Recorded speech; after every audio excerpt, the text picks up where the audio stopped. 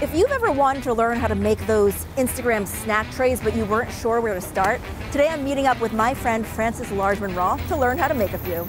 Frances, I'm so excited to compile some trays with you. This all looks really fun, but tell me where the idea for Everyday Snack Tray came from. Okay, so it came out of desperation. I have 3 kids, and when they were little, they just didn't eat much, you know? And so I would save these little bits of food, and I started putting them out in ramekins, and lo and behold, they would eat more.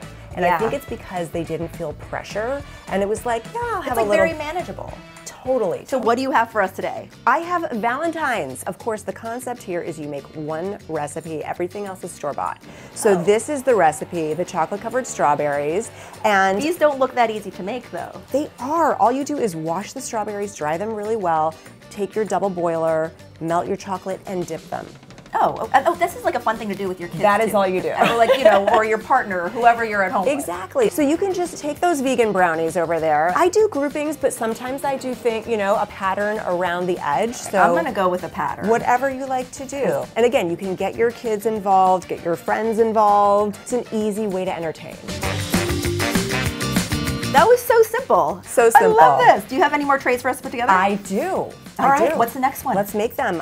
Let's do charcuterie. Charcuterie. Now I'm curious what that is. This is so fun. This is charcuterie, and this is like build your own personal charcuterie. Got it. Charcuterie, but in a jar. And so you can, if you're a meat lover, you could do salami, and you could do cheeses, you could do anything. Okay. We're gonna make this mostly plant-based. Okay. And just to show people how they can do it different ways. So you can fill your jar with a little bit of almonds to start with, and then grab a toothpick and skewer things in whatever order you want. Oh, so everyone's jar is different. It's a DIY. It's DIY. And you could imagine that this would be really fun to have with a cocktail. Yes.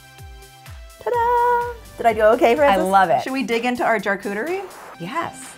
Nothing's better than an olive. So this is our final tray. It looks so fun. What is this, Frances? This is staycation. This is all about when it's winter break or spring break and you don't have plans and your kids are like, Mom.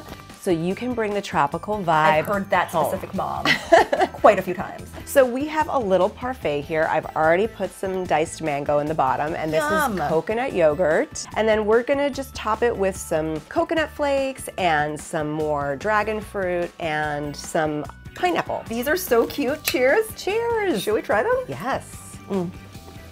I'm in the Caribbean right now. Frances, thank you so much. I loved these 3 ideas, but you have so many more, right? I do, yes. So in Everyday Snack Tray, there are 43 snack tray ideas. So have fun with it. Thank you so much. This has been a real pleasure. Awesome. Well, I'm gonna get back into this. Take me to the Caribbean.